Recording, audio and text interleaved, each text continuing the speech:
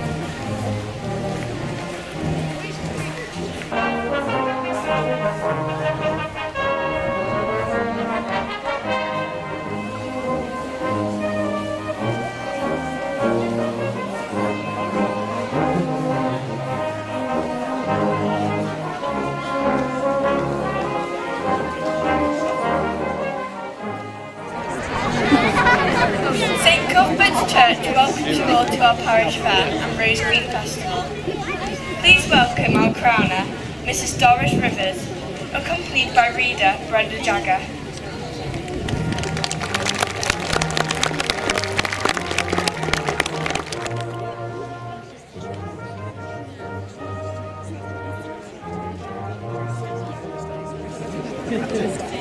Our retiring Rose Queen, Miss Lily May Dodd, and her retinue.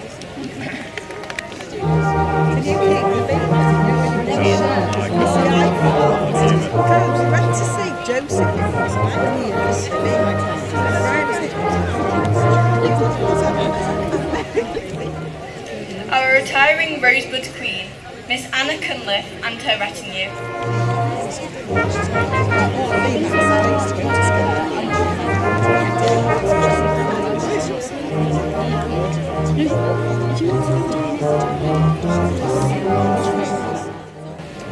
Our Rosebud Queen-elect, Miss Violet Furlong Dodd and her retinue.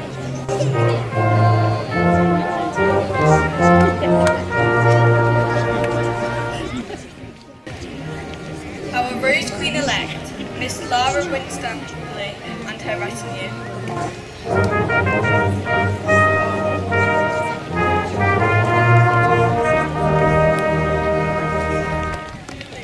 Please now welcome our crowner, Mrs. Doris Rivers.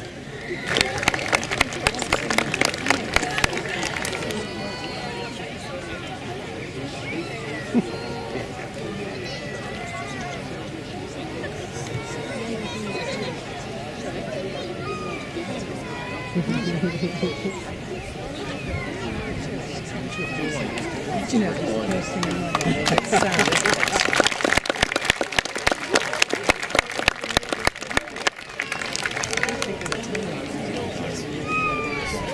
I want to put that through as good for me. Yes.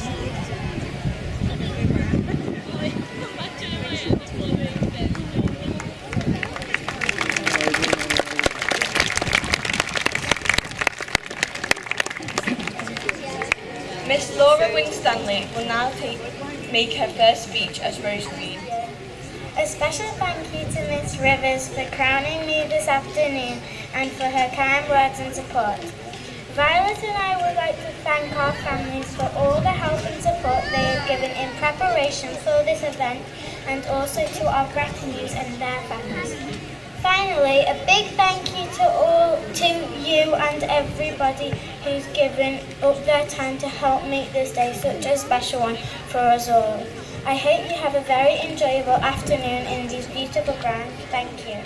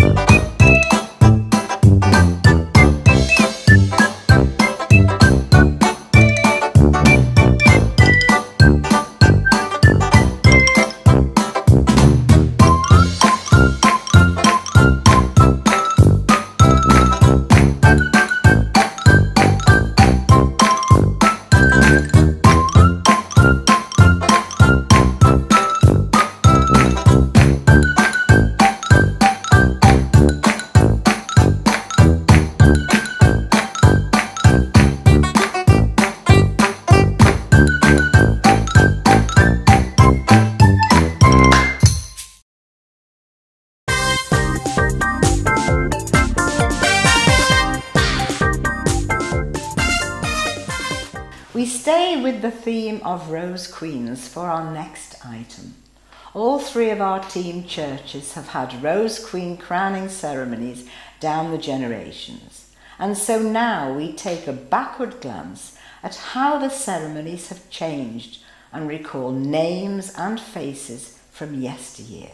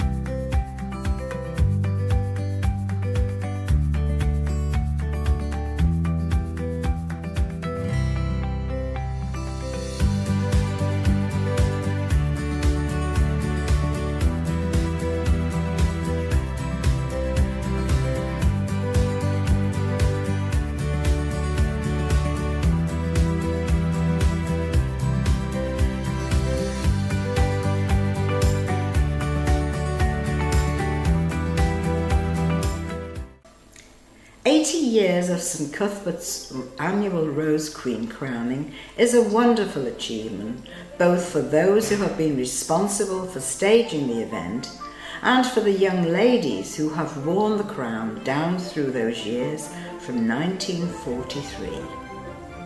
At St John's in Crossings, the event goes back even further, in fact to 1906.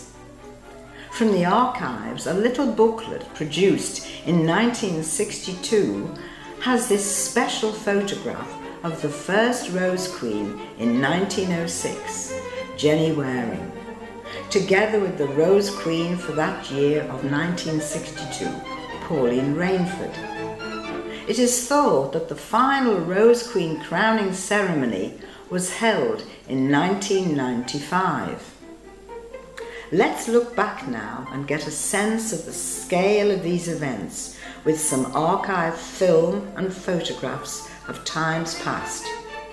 Sadly, most of them lack a name or a date, but the dress of the day gives some clues.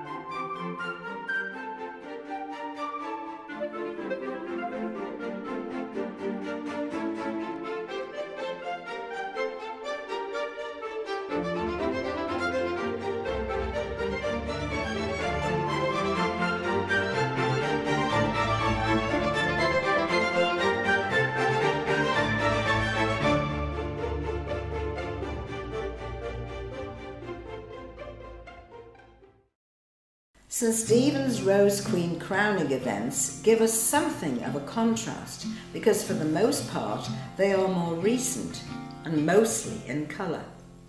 Like the two other churches, the happiness and pride of those taking part and the families watching is very evident.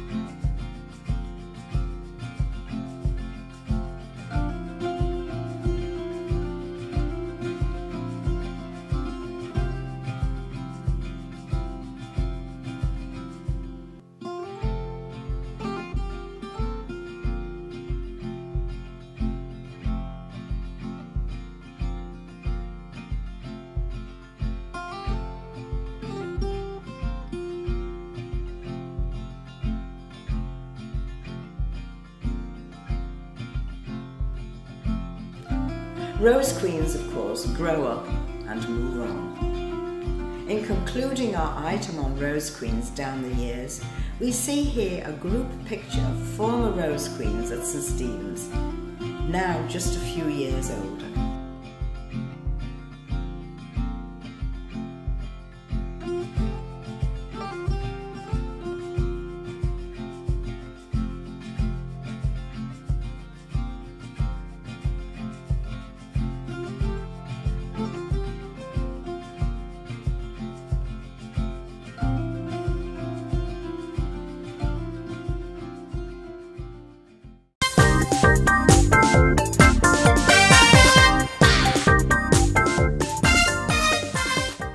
This summer of 2023 has been both nationally and internationally a summer of sport.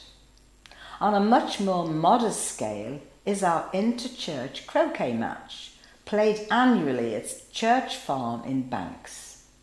This year St Cuthbert's was determined to win the Challenge Cup for a second year in a row. But St Stephen's, playing at home, was equally determined. Let's watch now to see who came out on top. Maybe St John's outplayed them both.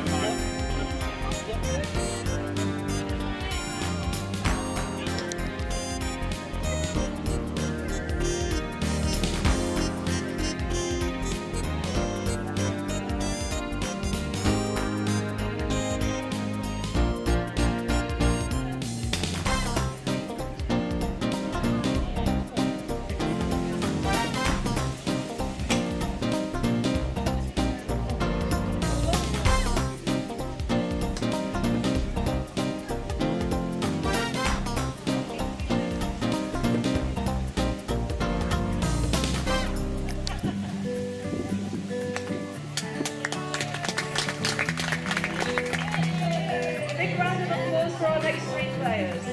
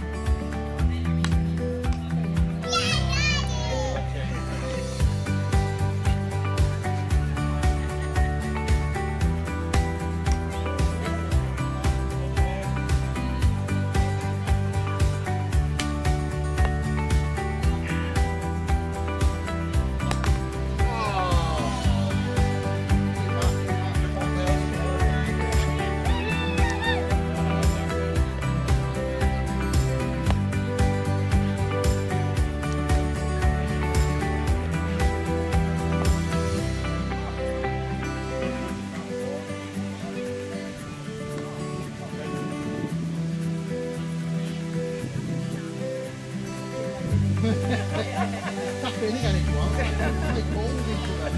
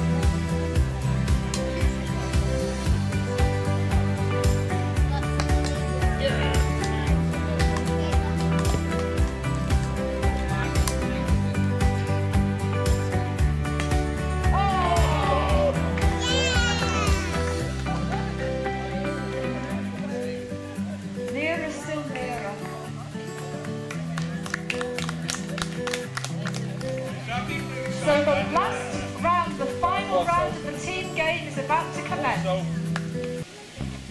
So playing in this final round, first we have Stephen from St John's, Steve from St Cuthbert's and Sophie from St Stephen's.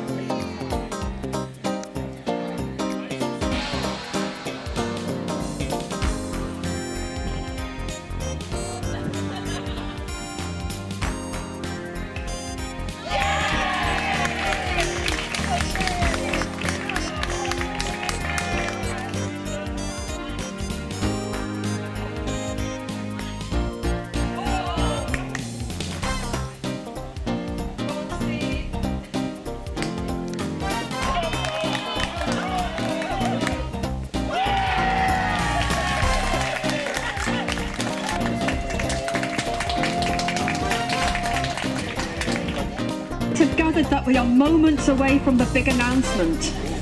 Just while we collect the trophy, it's really a great privilege that Tom's here again. Tom is here again to present the prize in memory of his lovely wife, our Sylvia. The moment you've all been waiting for. This is the result of the team event. Big drum roll there in the corner. With 5 points, we have St Cuthbert's. St John's have 10 points. And St Stephen's have 13 points. So this year, 2023, the winner of the Sylvia River Memorial Trophy is St Stephen's. So well done, Sophie. Yes, rest of the team. We need a team photo.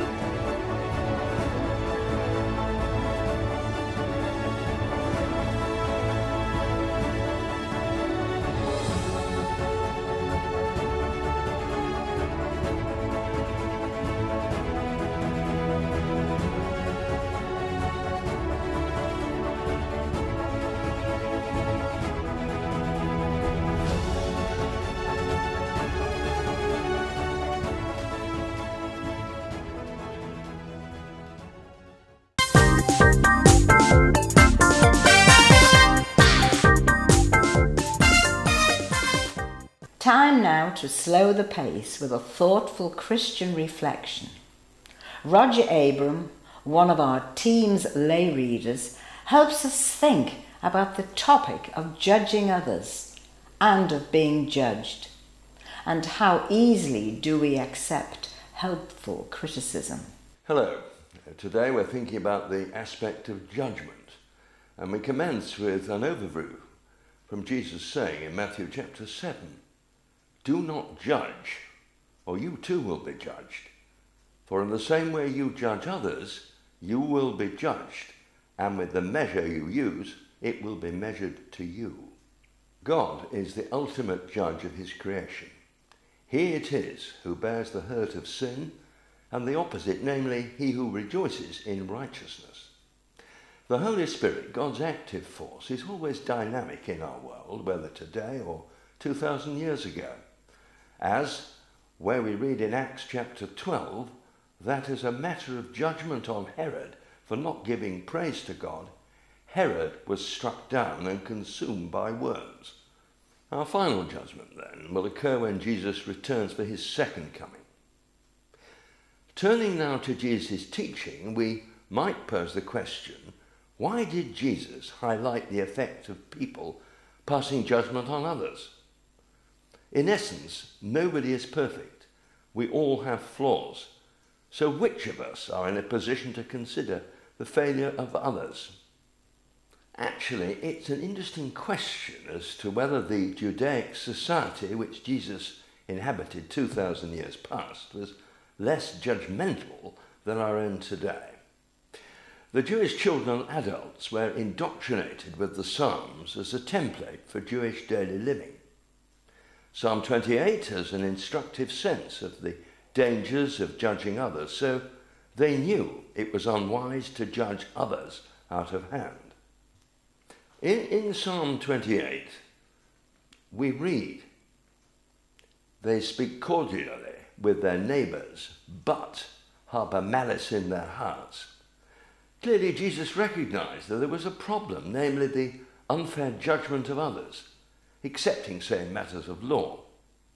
As such, this unfair judgment was a lurking cancer capable of destroying reputation and an affront to Jesus' second great commandment of loving one's neighbour as oneself.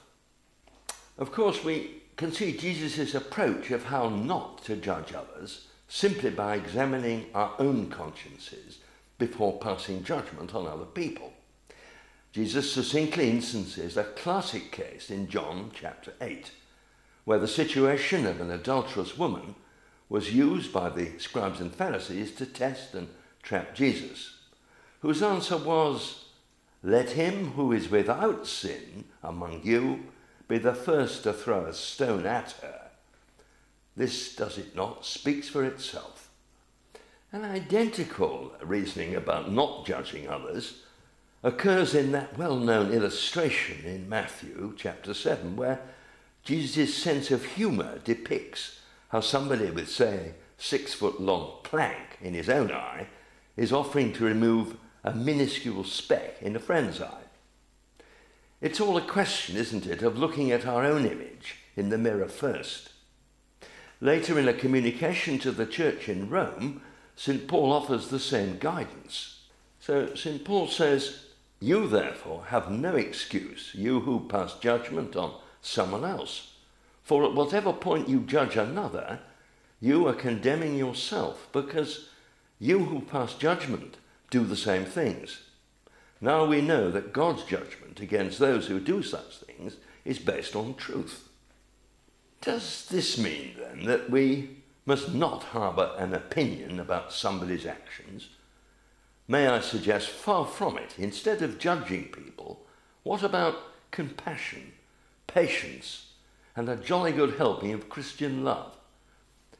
Is it not rather a matter of discernment, of knowing what we believe God might expect, and applying this to the particular situation in hand? St. Paul offers us an excellent example of sensible discernment as he speaks to the church in Philippi from his house arrest in Rome. He says this in Philippians chapter 1 as we read, "And this is my prayer, that your love may abound more and more in knowledge and depth of insight, so that you may be able to discern what is best and may be pure and blameless for the day of Christ." Surely, our conclusion must be that before we form an opinion, which we are perfectly entitled to do, of course, we exercise discernment, which will lead to a sensible, God-centered judgment. We switch now to the subject of damaging or destructive criticism, especially on a personal level, such that can shred a person's reputation and even go as far as assassinating one's character. No doubt the setting for such personal damage can often be gossip, beyond that serious defamation. Gossip itself can be judgmental, and in a high proportion of instances could be harmful when spoken behind someone's back. "Did you hear that Mrs. So-and-so's daughter is having an affair?" There are no winners here. The gossiper will be seen for what that person is, whether the actual gossip is true or not. Mrs. So-and-so's daughter's previous good name will likely be impaired. Again, Jesus' teaching applies. The person making harsh, judgmental remarks is the one who will face a judgment. As we hear in St. Paul's letter to Titus, a member of his team, criticism can be turned around to face and confound the critic by Christian example. We read, "In everything set then an example by doing what is good. In your teaching show integrity, seriousness and soundness of speech that cannot be condemned, so that those who oppose you may be ashamed because they have nothing bad to say about us." On the other hand, we have constructive criticism. The Bible is a virtual plethora of helpful criticism, which can be instructive for us. For example, Psalm 141 verse 5 asks for constructive criticism, where we read, "Let your faithful people correct and punish me." Brave man. In Luke chapter 18, Jesus uses the story of the show-off pious Pharisee telling God how wonderful he is, compared with the downcast penitent tax collector seeking God's mercy, no doubt to constructively guide those who might choose to emulate the Pharisee, instead to follow the tax collector's example. There are, of course, other helpful avenues of constructive criticism. We should not, of course, ignore the power of prayer, where we petition God to lead our thoughts, not forgetting the Sunday sermon. Additionally, we have church discussion and study groups, and not forgetting either our excellent team magazine. In summary, if we are to judge, it is better to be through Christian discernment, but never forgetting that the province of judgment for all of us will be for Jesus on his return. Thank you for listening.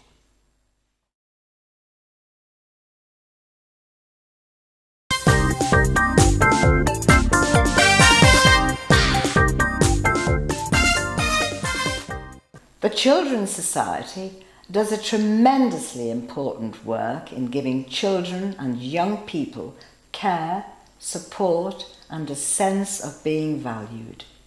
The support that we can give, both individually and as a church, is part of our Christian love and concern for those who feel hurt and marginalised. In this item, we see again the various ways that we do support the charity for children and families. The Children's Society has a Christian foundation and works with Christian standards and values, not least of all in valuing young lives. Through the year, our 3 churches support the vital work of the Children's Society, and we do this in various ways. Around Christmas, our churches hold Christingle services, bright times of worship and fun with an important, tangible message of support. Through the year, many folk use a Children's Society collecting box in which they drop any loose change they have. And in the summer, there is a strawberry tea, which ideally takes place outdoors. This year, the July rains meant it had to be held inside.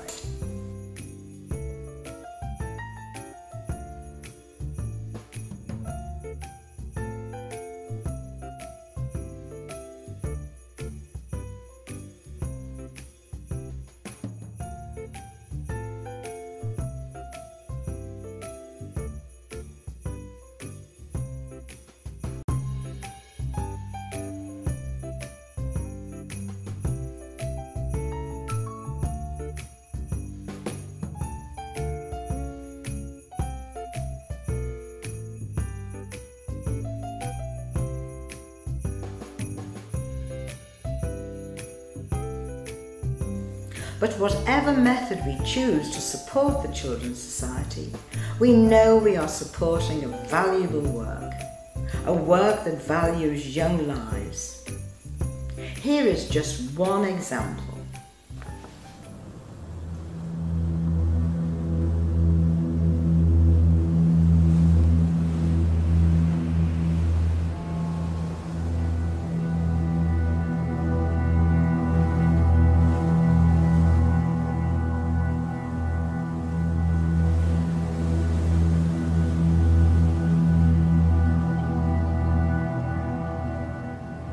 Everything they said, we were just doing. We didn't have any choice. They sent us here and they passed us from one person to another person. I really missed my family a lot. We saw lots of people die.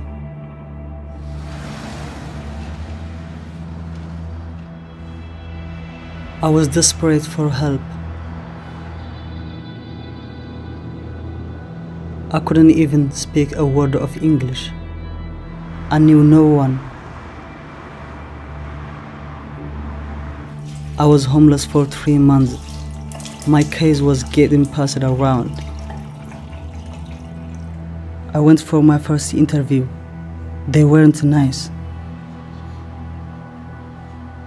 There was a lot of shouting, lots of questioning me, and I was on my own.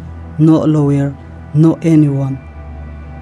I was told I have social workers, but I didn't know who social workers are. I said that I was young, but they didn't believe me. So they put me in a hostel. They thought I was 19, but I wasn't. I was 16. I was in a really bad place, like a living nightmare. I felt so let down. Then I met a lesson from the Children's Society. They helped me a lot with my accommodation, home office meetings, and meetings with my GP. I am very grateful for all of their help. These people took me to the college.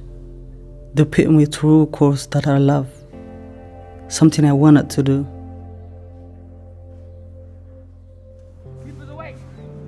I want to be here, to be more settled. All I have is 2 brothers back home, so I have to make my own life here. And I feel like I am on the right path.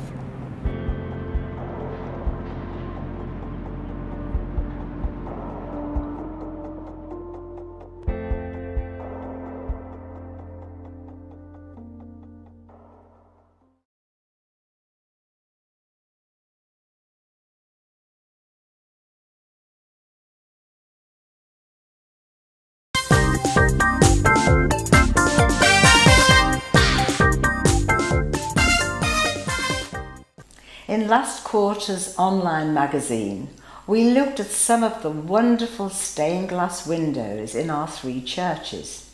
As we saw, each window had a story to tell. The item proved so popular that we will look at them again. This time we take just 2 windows, both interesting and significant to all of our 3 churches. This month we're going to consider 2 church windows, each of which has been dedicated to honour and remember a great character.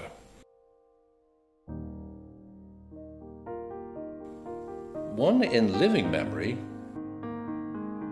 and the other a name that resounds through the history of Southport some 125 years ago. Both of them were serving clergy in these churches of ours in what is now the North Meols Team Ministry. Let's go back in time to 1872, when a young man aged of 31 and only recently ordained was surprisingly offered the post as vicar of the newly built Church of St. Stephen's in the Banks. His name was William Thomas Bulpit. Before ordination he had been teaching science at a school in Birmingham. Whatever the reason for appointing this inexperienced cleric to St. Stephen's, it turned out to be an inspired appointment. It is recorded that over the next 6 years of his ministry in Banks, he endeared himself to the people of the village. As a result of this dedicated efforts, a water main was laid for the village and water taps installed in every cottage. He played a significant part in making possible the extension of the West Lancashire Railway up to Preston, so opening up that market for farm and fish products from Banks Village. In 1878, William Bulpit was appointed Vicar of St. John's Church in Crosslands. He was looked on as something as an amateur medic and enthusiastic researcher of local history, but above all as a vicar who took a deep interest in and support of all the families in his parish. Having been a school teacher, education came high on his list of priorities, and he worked tirelessly to see a church school built next door to the church. One of the great works encouraged by him was the ongoing drainage of Martin Mere. It is difficult for us to grasp today the size and extent of the mere before it was drained, but as this sketch illustrates, it was larger than Lake Windermere. The result of this work was a significant increase in arable land to feed the expanding population. The Reverend William Thomas Bulpit retired in 1904 and died at the age of 73 years in September 1914 in Blackpool, to where he had retired. He had served in St. John's Crosslands for 26 years and was buried in the churchyard there. His wife, Anne, presented a brass lectern as a memorial to him. There is a window in St. John's bearing the board name. The two-section window is surmounted by the image of the pelican feeding her young.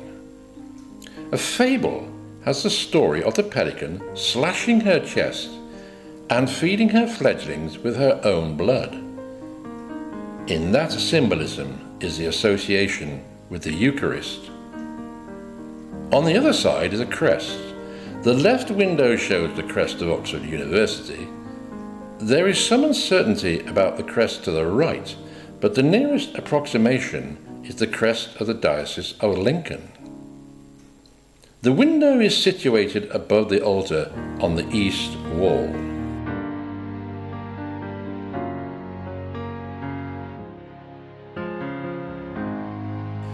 As you can see, it illustrates to the left the Last Supper and to the right the crucifixion of Jesus.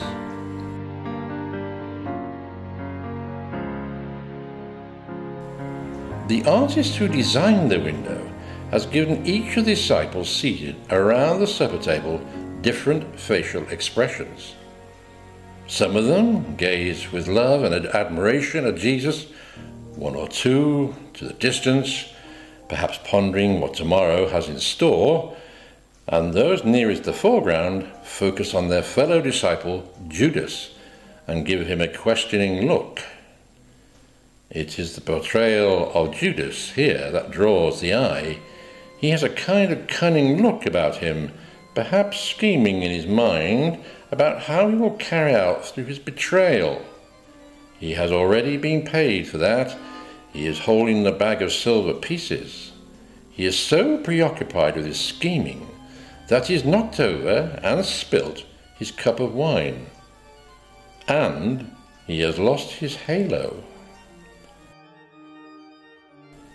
In the depiction of the crucifixion to the right, the two figures are Mary, the mother of Jesus, and John, often called the beloved disciple. The Gospel accounts of the crucifixion record how from the cross Jesus commits his mother into the care of his disciple John. This account provides the perfect backdrop for the church at Crosslands, dedicating, as it is, to St. John. However, before we move on to St. Cuthbert's Church and hear the story of another great character, it is reasonable to assume that this window is installed in memory of the vicar William T. Bulpett. Let's look again at the designation at the foot of the windows. It is slightly worn, but it seems to say, "To the glory of God in memory of blank blank, William Bulpett died 1885. It is a mystery, because William Bulpett did not die in 1885, but in 1914.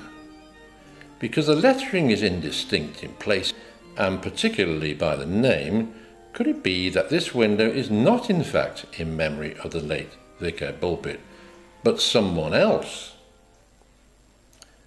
Vicar Bulpett and his wife Anne had 4 daughters.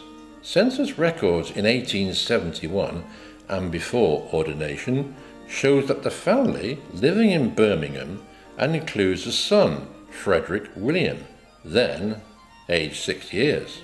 In 1881, Frederick is a student studying in Salford.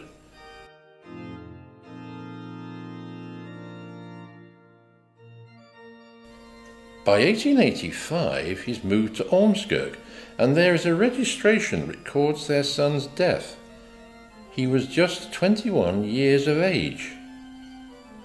It seems then that this window is not in memory of the Vicar Bulpett, but rather his and his wife's son, Frederick William Bulpett. This window was placed there by parents in their time of grief and as expression of their love for a lost son.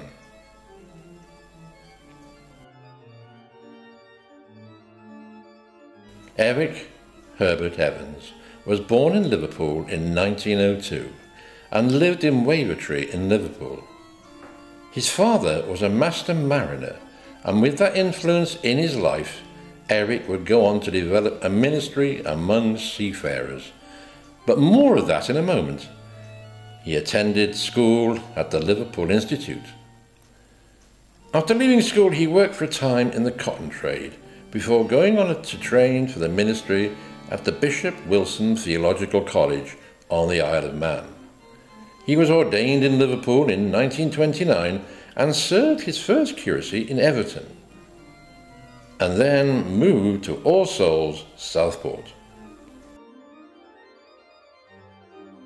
With his interest for the sea, Eric became a chaplain at the Mersey Mission to Seamen in Liverpool. In those days, the Mission to Seamen was a national and international wing of the Anglican Church, helping and supporting foreign seamen, particularly with some creature comforts and spiritual support while far away from their homes. It continues its work today, but has joined with other denominations to form the Mersey Seafarers Centre. Let's just hear a little more about its going-on work today. Welcome to the Liverpool Seafarers Centre. Imagine being at sea for many weeks without sight of land. You're at the mercy of the elements and the increasing risk of pirate attack, and have no contact with your loved ones. And when you reach port thousands of miles away, you have no guaranteed ticket home. That's what a seafarer can go through on a merchant vessel. To bring you the fuel for your car, almost everything you see in your home, and the food that you eat. The Liverpool Seafarers Centre extends the hand of friendship to thousands of seafarers every year. We are a charity operating a frontline service to provide practical and emotional support for seafarers. Situated in the heart of Liverpool Docklands, we offer welfare services, advice, practical help, care and friendship. To help seafarers keep in touch with family and loved ones, the centre operates up to 30 phone lines and 10 internet bases. We also offer subsidised international SIM cards and mobile phones to use whilst in port. Recreational facilities include a library, bar and cafe, chapel and TV. We also provide transport and information about the City of Liverpool. Seafarers are also offered support in dealing with the emotional strain of being away from home for long periods of time. The centre is interdenominational, combining the Apostleship of the Sea, Stella Maris, and the Mersey Mission to Seafarers. Our chaplains are always ready to provide assistance and advice, irrespective of a person's beliefs or nationality.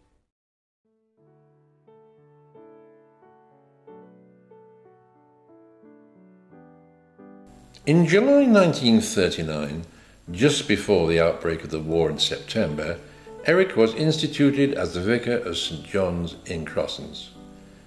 A year later, and feeling a sense of duty, he enlisted in the Royal Navy Voluntary Reserve as a temporary chaplain, a role which he carried throughout the war years. In this capacity, he served on Russian convoy escorts and eventually became senior naval chaplain in India, based in Bombay.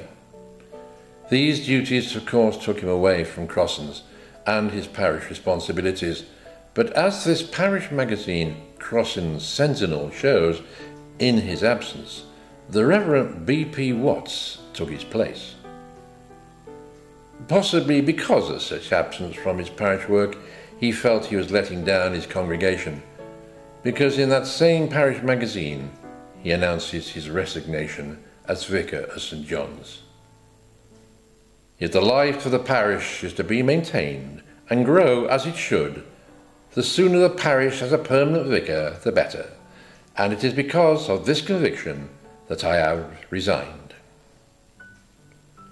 With the war ended and his duties completed, it was time for him to move back into parochial ministry, and it was in 1948 that he was appointed rector of St Cuthbert's Churchyard, where he served for 20 years until 1968. Here are some glimpses of those years.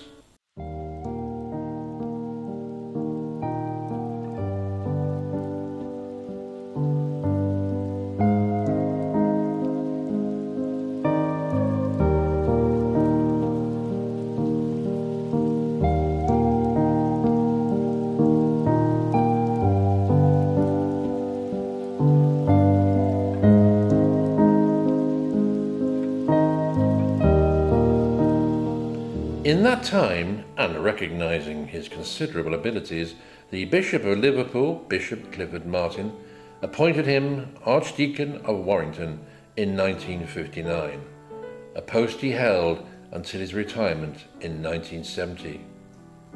Eric Evans retired to Ainsdale and died on Christmas Day 1977 at the age of 75. It was fitting that a window should be installed in St Cuthbert's in memory of the Venerable Eric Herbert Evans. Here is that window, which is dedicated by the Bishop of Warrington, Michael Henshaw, in 1981.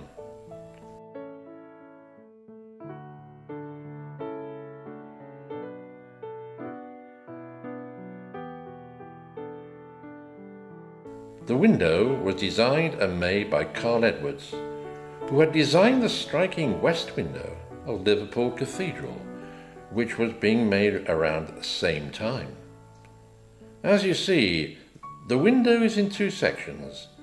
The first incorporates the arms of the Diocese of Liverpool, and the right version is the arms of the Borough of Southport.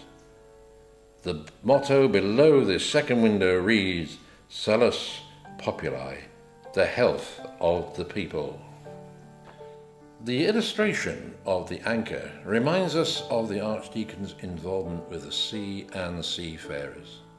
The Liverpool Diocesan coat of arms was only authorised in 1882, some 2 years after the creation of the diocese.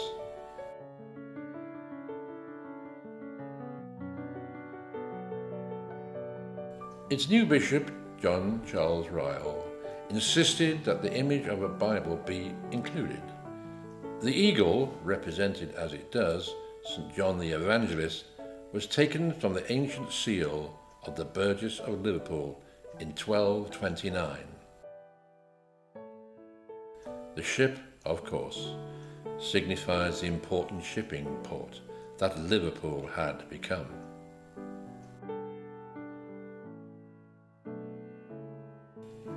As indicated, the other coat of arms is that of the Borough of Southport.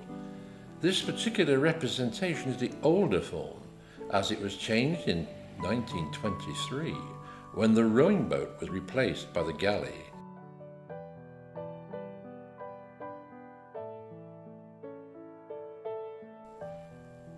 Two windows in two of our churches, each reminding us of two great characters serving God, and each with their own unique style of ministry.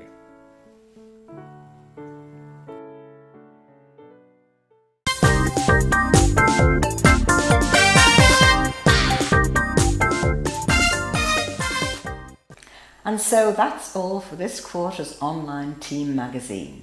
We hope you have enjoyed it and found something new and interesting. Thank you to everyone who has had a hand in bringing it to you.